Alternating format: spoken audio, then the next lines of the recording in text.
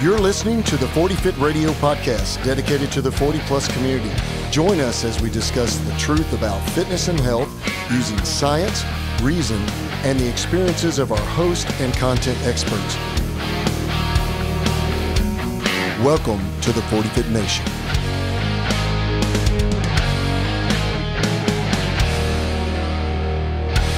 Hey, welcome back to the 40 Fit Radio and welcome back to the 40 Fit Nation. This is Coach D here and Coach Trent.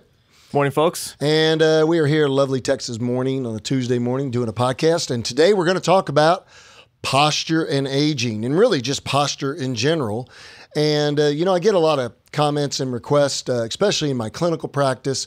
We talk about improving posture, changing posture, affecting posture, and really, first of all, what is posture and how to incorporate, or let's put it this way, how to adapt your training to improve or definitely to maintain posture or to make a difference in your postural position. So yeah, a lot of people think they have poor posture, right? Which they may or may not.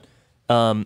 And so I think maybe we need to start with, first of all, what is poor posture, and then is it even an issue? Yeah. So let's talk about what I think as a doctor of physical therapy or as a PT, what I think normal posture should look like. Let's create a framework of what quote unquote normal is first, and then how there are deviations from the norm, which ones are more important than others or more significant than others, and what can we do about it in our training or daily lives, or in our work settings when it comes to ergonomics in our work life too. Right. So normal posture would be measured basically on a plumb line model. So if I took a string and I hung it from the ceiling with a little counterweight on it, and I hung the string straight down, then it gives us a perfectly vertical line. If I lined up an individual, a patient or an individual, a trainee, to the plumb line and have them stand directly with the middle of their body beside the plumb line, here is what I should see if we had what we would call normal posture, okay? The plumb line should line up basically with the middle or slightly anterior to their earlobe. Okay, in the middle of their head. It should go down and then bisect basically the middle of the shoulder or their acromion process, all right, on their shoulder. Then it should go down and bisect the elbow, the middle of the elbow. The hands might be slightly forward of that because there's a little bend in the elbow, so they will not necessarily be aligned with the posture line. Then as we're going down, there should be a nice from the top of the spine, when we come to the head, there should be a nice anterior or concave curve of the cervical spine, and then a slight convex curve of the thoracic spine, and then a slight concave curve again of the lumbar spine. So basically a really open looking double S almost. Right, yes. Or an S plus. And so if we consider the sacrum and the coccyx, that's the bottom of the S. So it should look like a double S basically, for like a better terminology. Right. But it's a very open or a very shallow S in regards to the curves, okay? The plumb line should then come down through the middle of the thorax, through the middle of the rib cage and the trunk, and then hit the middle of what we call the greater trochanter of the hip, okay? Or those bones that are on the outside of your hip. Then it should go down and bisect the knee, basically, and come right down through the knee, okay, through the middle of the knee, and then come down to what we call the lateral malleolus of the foot, or the fibula at the bottom of the foot, and the ankle joint, okay? So we should have this nice alignment all the way up and down the chain, where the ear, the middle of the shoulder, the thorax, the spinal curve, the hip joint, the knee joint, and the ankle joint are generally close to alignment of that straight vertical line. That's what we would call normal posture. Sure. Now, there are a lot of areas within individual joints, like the hip joint and the knee joint and the ankle joint, and that's a view basically in the frontal plane.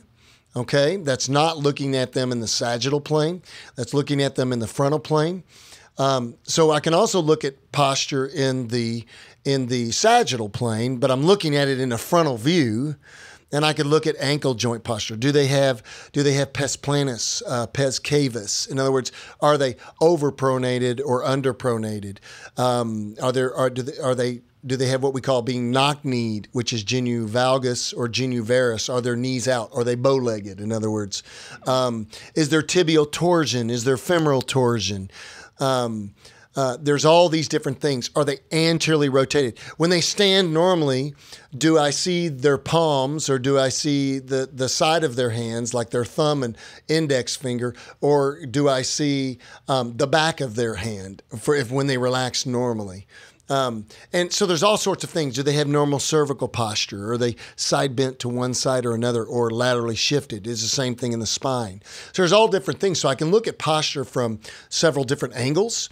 I can look at posture from the frontal plane, the sagittal plane, or the transverse plane, those three planes. So frontal, sagittal, or transverse. Transverse would be just cutting them right down the middle, looking down through the top, okay?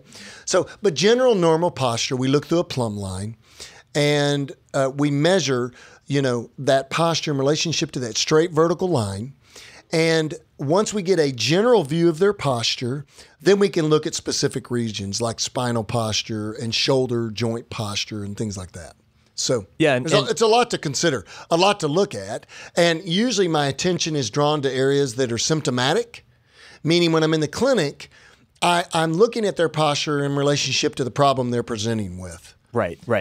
Yeah, I'm glad you pointed that out because as a coach, we see lots of variation, natural variation in the human anomalies. Yeah. Humans are not symmetrical. Right. We're not symmetrical. Yeah, I know. I've got this actually.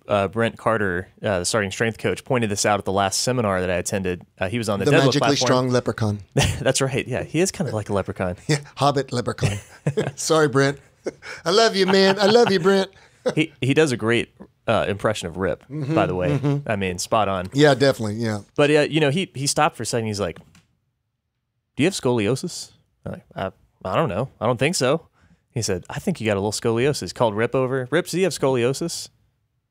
Yeah, he's got a little scoliosis. But who cares? Yeah, exactly. Right? Who cares? Yeah. It's fine. I don't have any symptoms, no pain. I can deadlift fine. My movement quality is great. So there is, that's one thing, first of all, when we talk about posture, to point out is that there's lots of variation in what we would consider like an ideal or perfect posture with the anatomical model in the textbook, right?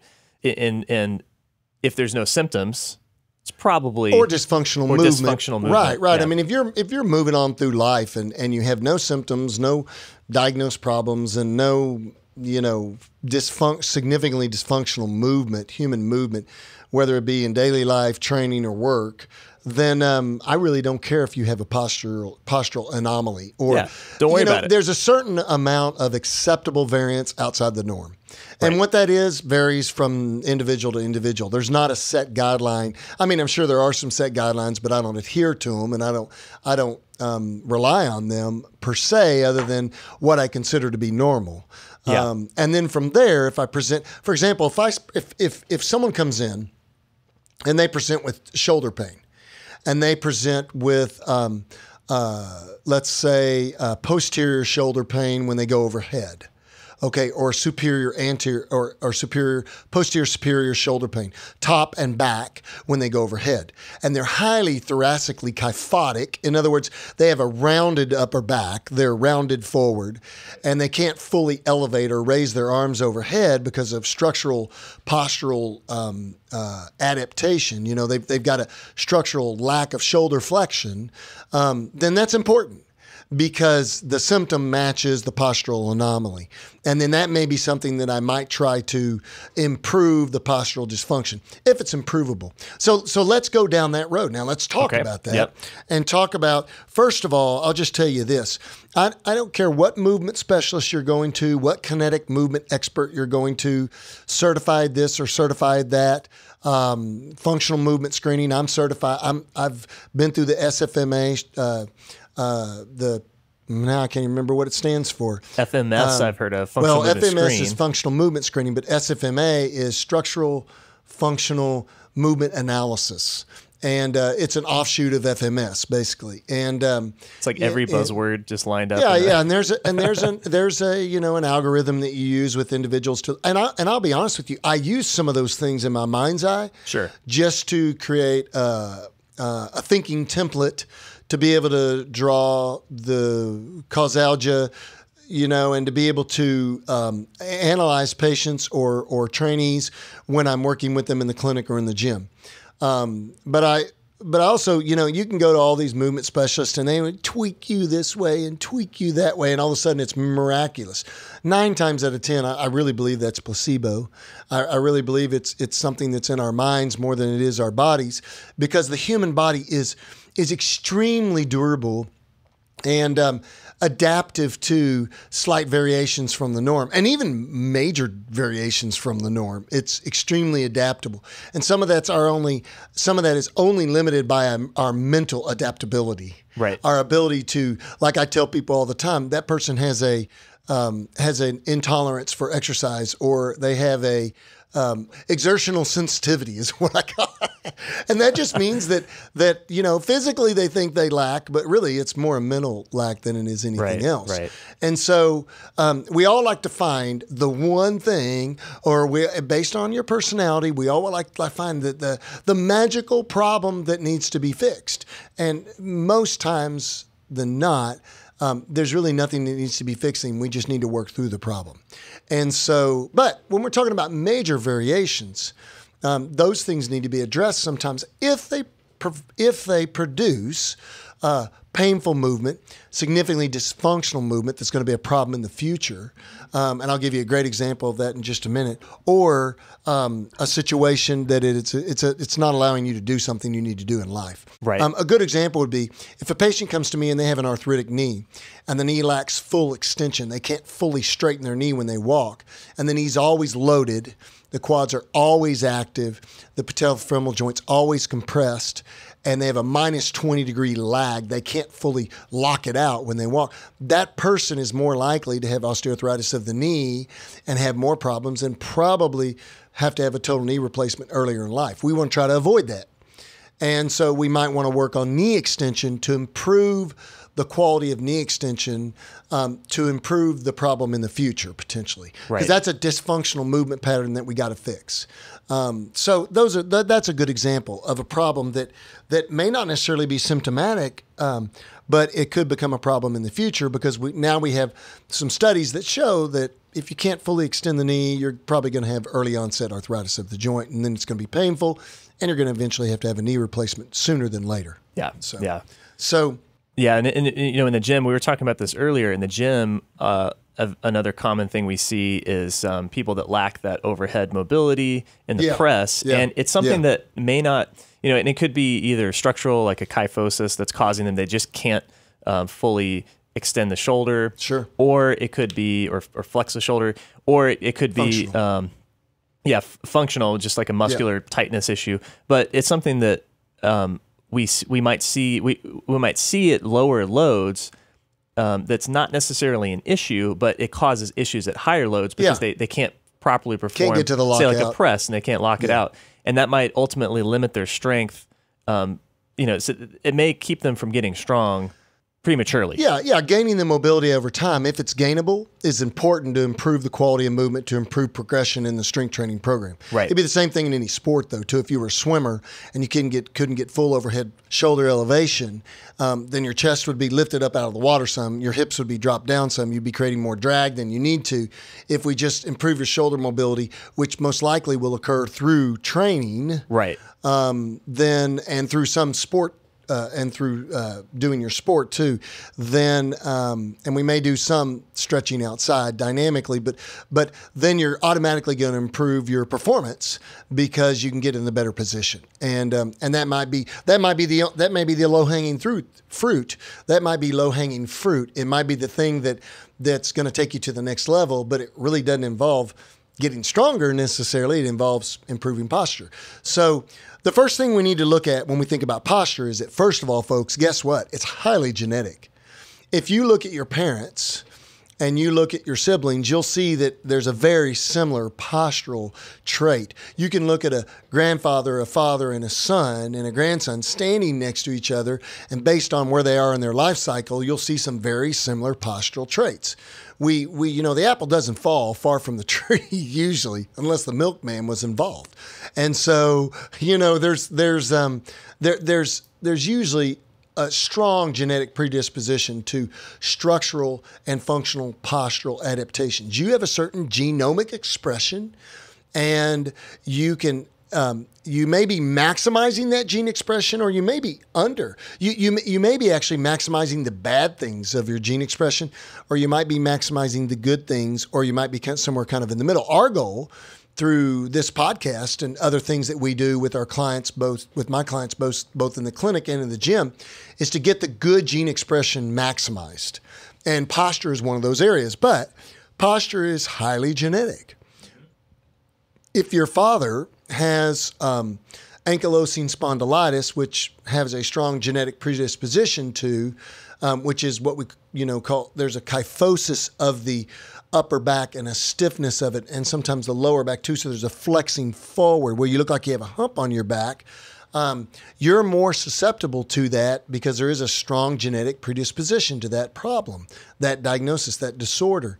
Now, will strength training and exercise help you not be so bent forward? Potentially so. It might help if we work on developing the posterior, the muscles of the back, the muscles of the upper back. It definitely can't hurt. But a lot of times environmental factors can be a part of that too. So the second thing to look at that really influences posture would be, like we said, environmental factors. It might be that you have a job and you've sat at your desk for 40 years or 30 years, and you've been in a forward flexed posture. Yeah. All your life. Shoulders hunched forward over the keyboard. Exactly. Maybe your monitor's not in the right place. Exactly. And so there might need to be a work fit done. But I'm going to just tell you something. If you're 60 years old and you've been at a desk for 30 years, assuming the same posture, we might be able to make you feel better through exercise and training and treatment. And we might be able to adapt your workstation, but there may be some structural versus functional changes that we're not going to change. They just are what they are. But that doesn't mean necessarily that we can't make you asymptomatic. We might not necessarily be able to influence the structure, but we might be able to influence the function. And so it gets kind of complicated in there. And so, but genetics are the first thing. And the second thing would be environmental factors. A good example would be if you're a bench press specialist and you have spent most of your life as a high school kid all the way up into your 50s doing really nothing but the bench press, you're going to be very forward and rounded and big through the pecs and big through the anterior deltoids and lats. And so you're going to have this forward shoulder posture. Some of that could be functional that over time could become a structural problem. And so let's talk about the difference between functional and structural. And we talked about two of our close friends that are lifters. So we're going to call you out on the podcast, guys. So Scott Hambrick and Matt Reynolds of Barbell Logic podcast and also Online Great Books with Scott Hambrick, and then also Starting Strength Online Coaching with Matt Reynolds. If you take those two guys, Scott has a significant structural kyphosis of his upper back. In other words, his thoracic spine in between his shoulders is rounded, and it's structurally rounded. The ligaments are tight there. He's rounded that way. How he got there, I have no idea. It could be genetics. I haven't seen a picture of his dad since they did that podcast, but I mean, I didn't know. You could look at his parents. Right. You could look at his siblings if he has siblings, but there's that kyphosis. Okay, so it puts the shoulder forward, it puts the scapulus forward, and it makes him more rounded. For him to get into an overhead lockout position into full elevation is very difficult because the scapula starts forward to start with. And there's a 2-to-1 ratio after about 60 degrees. There's a 2-to-1 ratio of rotation with humeral flexion or elevation. And so at some point, his scapula start forward, so they just can't rotate upward as highly as a normal shoulder would. So it's an aberration from the norm. It's an anomaly, and it's a large enough anomaly that it does affect his overhead lockout. And it will affect his progression in strength training some overhead just because he can't get into that natural anatomical resting position overhead where it's locked out. Right, right. And you think about with a certain amount of load on the bar in an overhead press, the bar's going to be forward. Yeah, if that bar is forward at all of his midfoot, then it's heavier. Yeah, Produces exactly. a moment. Exactly. That moment force gets you can't overcome it at some point. Now, just because I think it's a structural postural problem doesn't mean that I wouldn't work with Scott to develop the upper back. So I might do upper back exercises. I might work on hangs with him to stretch the lats out too, to make sure that he doesn't have lat tightness, which he probably does. I might give him some dynamic pec stretches to work on that. And I am going to work on things that pull him upright. So work on the back of his shoulder just as much as I do in the front of his shoulder. And so try to offset some of that. But that is more a structural issue. It's a bony, ligamentous joint problem that probably is going to be there, and I'm not going to impact how it looks that much. I might be able to impact his performance with little tweaks here and there. And then you take Matt, for an example. Matt, I believe, he does have some thoracic kyphosis, but not quite as much as Scott does.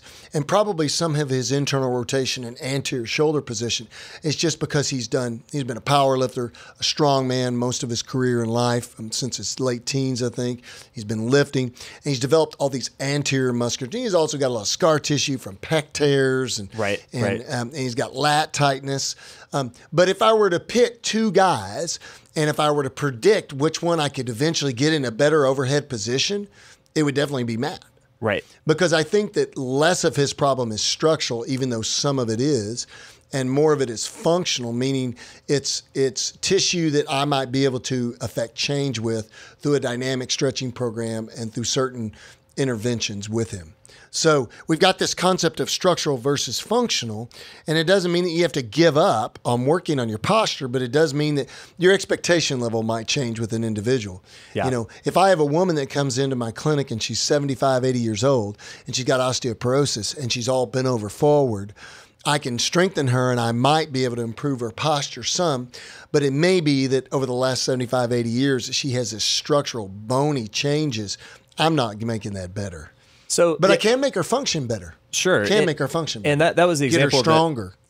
That was the example that came to mind first is, you see the little old lady that's hunched over with that dowager's hump, right? Yeah. And I was thinking, I was like, okay, so yeah, maybe those ladies already had, some noticeable kyphosis before they developed the hump, but would strength training at some point earlier in their life have prevented the bony changes that created the hump, right? I don't know. Yeah, I don't know. You'd have to do a case study, and I'd have to go out and look at the literature and see if there's anything in the literature that shows that strength training, resistance training, and it would need to be a fairly large study. I mean, at least it'd be a small group study or a case study first to see. And then it would have to be longitudinal. It would have to be over the course of 20, 30, 40 years. Right. So it's a hard study to do and to get people to do consistently. But so the question would be, if we had her do exercises that were trunk exercises that worked on uprightness, and press, deadlift, back squat, all these things, would she have better posture today? I don't know, but I can say this. She would have a better bony health. She'd have better bone density. She'd have better function. She'd be stronger. And my intuition is, and just my background says that she's probably going to have better posture too. But I can't quantify that right now, how much better posture. Right. But to me, if the posture is not that much better, but the function is better, that's a win. That's exactly. Win. Exactly. It is what it is. And, but I have athletes or lifters that come in the gym and people that come in my clinics and they don't necessarily have great posture, but they're extremely functional. So I only look at fixing posture if it creates dysfunction or could create dysfunction in the future or has pain associated. So the next time your mom tells you to stand up straight, you can tell her, say, Mom, Ma, I'm squatting, I'm pressing, I'm deadlifting, I'm doing what I can. Well, and I think, the beautiful thing about resistance training, with a barbell especially is that we teach a normal anatomical position of the spine. It's not actually straight. It looks straight when you look at the trunk, but there is a nice curve in the low back. There's a slight thoracic kyphosis or roundedness, and then there's a nice curve in the cervical spine. But we teach that in barbell training because it's required mechanically to move the bar. So teaching that position develops those musculature in that position. So if you've got bad posture, the best thing you can do is, number one, a strength training program that's well balanced. That works the back of your body just as it does the front of your body. And that means you need to be pulling, and that means you need to be pushing, and that means you need to be overhead pressing, and that means you need to be doing some type of squat. Right. All of those areas need to be worked. That's one way to work your posture. Posture is best influenced by developing the strength and the development of the musculature and the bony structures in the position we want you to be in. Yeah. Awareness is important. The awareness that when I'm sitting, upright posture is important, but it's much easier to do and maintain if I've got good musculature that are starting at a higher strength level and they don't get as fatigued throughout the day. Right. Yeah, that's what I was thinking. Logically, if you've got a real strong abs and spinal erectors from squatting and deadlifting, then it's pretty easy to stand upright, sit upright for long periods of time. Yeah, you would think so, but then again, we go back to the idea that habits, probably our habits create our posture, our surroundings and our environment create our posture, and then our genetics create our posture. Those are probably the three big influences. Genetics, number one. Number two, environmental forces or environmental influences. And then number three, our habits. Those all three things influence our posture. So if you're bent over at your desk all day long, you're promoting for hours and hours and hours a flexed posture, a forward bent posture. That needs to be counteracted through training or through, more importantly, an ergonomic assessment of your workstation to improve your workstation so that you can become more upright. And now, then again, some people live their lives that way and never have a single problem with it. But, the closer we can get you to the norm, the better. But I also want to put a disclaimer there to say there's nothing to show that someone with more closer to norm posture is necessarily healthier than someone who's not. Right. It's all about function, and it's all about, do people present with problems? And when people present with problems, we like to fix them. We like to fix problems before they get to be a problem if we know that there are things that significantly can influence people's health in the future. We like to fix those problems before they become a problem, if that makes sense. Yep, absolutely. Preventative medicine type thing. But, I'm an ergonomist too. I used to do a lot of worksite visits. I used to do ergonomic evaluations of people's CRT, their computer stations. I used to do it on assembly lines. I did it for a company that made a jewelry where they had a lot of bench work they were doing.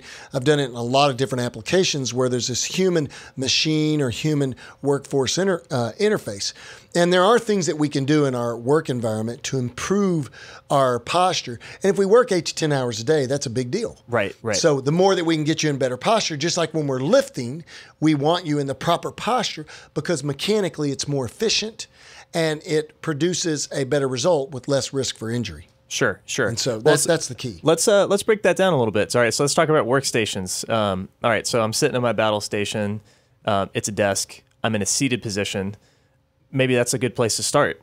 If I have the option for a standing desk, do you recommend that? Yeah, I think you do both. You'll have some sitting during your day and you'll have some standing during your day. If you could, what I like to do is tell people to sit for 30 minutes and stand for 30 minutes. Sit and stand, just alternate between the two. Roughly half time. Yeah. I mean, I think that's a good start, and it's all based on people's individual health, but I think that's a good start. No matter what, when we're in a sitting or standing posture, we want the computer screens to be basically no more than about 18 to 25 inches in front of our face, so that the focal distance is good for focusing on the computer screen. Number two, we want our wrist to basically be in neutral or a little bit of extension, so slightly cocked up. We don't want to be resting our wrist or carpal tunnel region or wrist joint right on a hard surface, if at all possible. We want our elbows to be roughly at 90 degrees or maybe even just a little bit more open than that. So roughly next to our side and down to our side, just relaxed like we would be standing, holding a tray in a line. Like if we were holding a tray in a cafeteria line, that's about the position we want our elbows and our wrists to be in when we're at our workstation. And we want our hip joints to basically be at 90 degrees. So we want our back up nice and straight. And we want our hips, our hip angle flexed to about 90 degrees. And our knees at about 90 degrees. And our feet firmly rested on the floor if we were sitting. That's the general position we want to be in. So it's a really nice upright posture that if we lined a plumb line up, we would see the plumb line would line up between our ear, our shoulder, and our hip, and then drop directly down to the bottom of the floor. And then obviously our knees and ankles would be in front of that. But our knees would be directly aligned over our ankle, and our ankle will be directly underneath our knees, if that makes sense, if we looked at a second plumb line. So, yeah, that's something I see a lot is at chairs, especially fixed height chairs that aren't appropriate for your limb lengths. If you can only get the balls of your feet on the floor, you end up tucking them up underneath your knees. Sure. So your toes, you're on your toes, tucked up underneath your knees, and you tend to hunch forward. You don't have any support against the ground, right? Yeah, and I think that's one of the issues with the modern era we have with tablet devices, smart devices, phones. You know, people are bent forward, they're texting all day long. Oh, yeah, flex position. There's no monitor there. There's not a traditional workstation anymore per se with a lot of our interaction with the computer world today, or the internet, whatever you want to call it. With technology, there's not a lot of consistent interaction at a typical workstation anymore. So you could be spending your whole workday with a laptop in your lap. It's not good posture, you know, and you're all flexed over and hunched over, and it's just not good posture. Is it going to cause a problem long term? I don't know. I can't predict that. Too many factors, right? Right. There's just too many factors involved, and people's genetics, environmental factors, all those things. But if I had the choice to position you in a more normal posture, I would, because that would help to limit your risk for postural pain, postural dysfunction, stress on your low back, because we know that sitting produces, you know, about 7 times the force that standing does on your low back. And so we want to get you into a better posture just so that you can assume a more normal position. So, you know, there are some important things to look at there. And I think the big overreaching concept here is this, is that strength training influences posture. And more importantly, it influences function. And that's really what we're looking at, is function. But also that genetics, environmental factors, and habits really are probably the big generators that are going to shape your posture and whether or not we would consider it quote unquote normal or not. If you don't have pain or dysfunction and you're able to do everything you need to do, then it may be that your posture's fine. And it may be a little outside the norm. That's fine.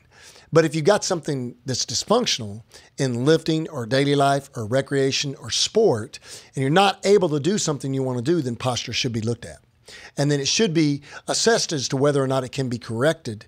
And no matter what, even if it's not corrected in regards to its measurements, if we interact with strength training, which I think strength training is the key to proper posture, awareness first and then strength training second. Yeah, by the way, you got to be aware. Yeah, let me just stop you there really quick. One thing that I've noticed is I have a tendency, especially, you know, I need to get a new chair in my home studio where I work during the day. Yeah. But I've noticed that I'll tend to slouch over time, you know, as I get tired or just, you know, get uncomfortable and I need to shift around. I'll tend to slouch and then lean forward or tilt my pelvis forward in the chair. Sure. And I pull my lumbar into overextension in the process. One thing that strength training has made me very aware of is when I'm doing that, because I know from the gym, I know the difference between normal extension and an overextension.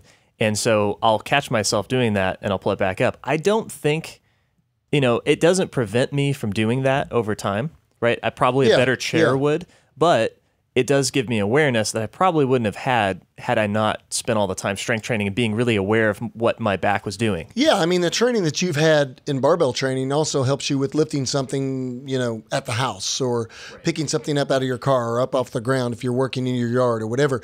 I mean, posture can be static, being still, or it can be dynamic. you're doing something and you're assuming proper posture during that activity. Sure. So we have static posture and we have dynamic posture.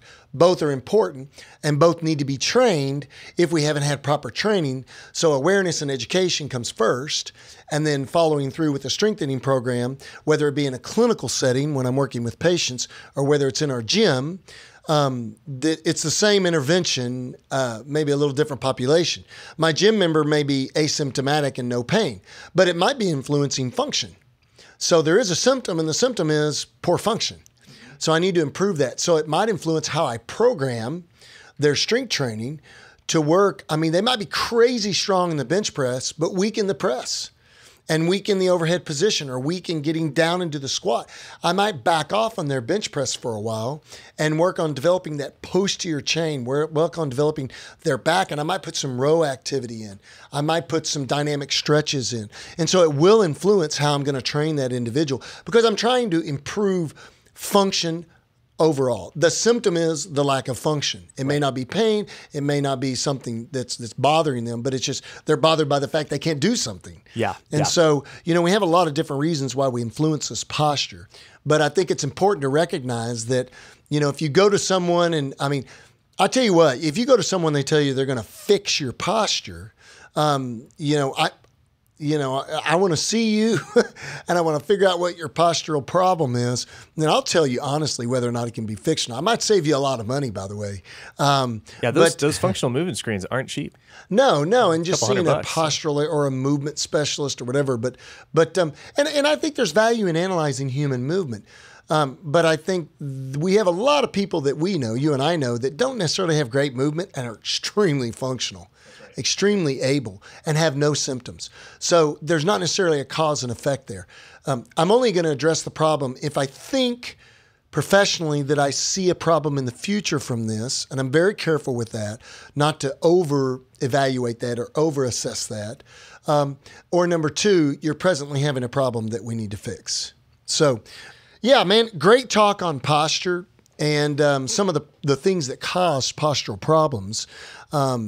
What the big takeaway home today is that posture is highly genetic, influenced by your environmental factors, and also influenced by your daily habits. Number one, get involved in a strengthening program that develops a good spinal upright posture. You don't need to have good posture before you start training. No, train to build good posture. Yeah, it's definitely not, you don't have to have it.